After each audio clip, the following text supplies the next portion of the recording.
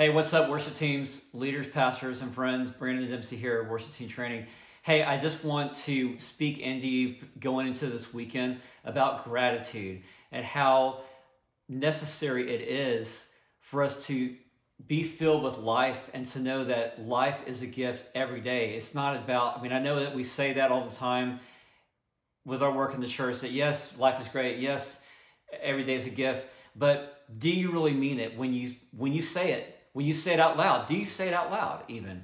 And I know that with everything that I've been through, I can gratefully say that each day is indeed a true gift, no matter what may be happening. And, I don't mean to come across cliche, but I just want to speak this word into you because I know how many of you are hurting in the church, how many of you may be just frustrated with where you're at in ministry, or maybe you feel like this one person or staff member is just not in your corner and they're not supporting you and you feel alone, you feel left out.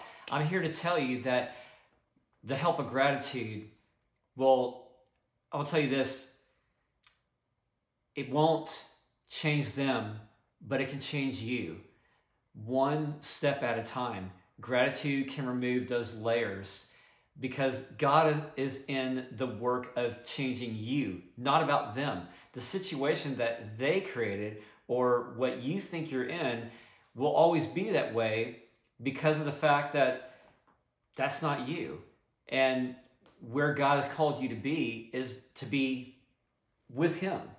And we lose our focus every time when we put so much into what other people think, or we put so much even to how others, we don't feel supported or helped. And those feelings are true, but it's what we do with those feelings make all the difference. And the antidote that I find each day is gratitude, and how gratitude changes me, how God uses gratitude to change my heart. Because if I'm grateful, I have less and less room to complain or to be upset, even when I feel like I should be. So it's a work that is needful every day.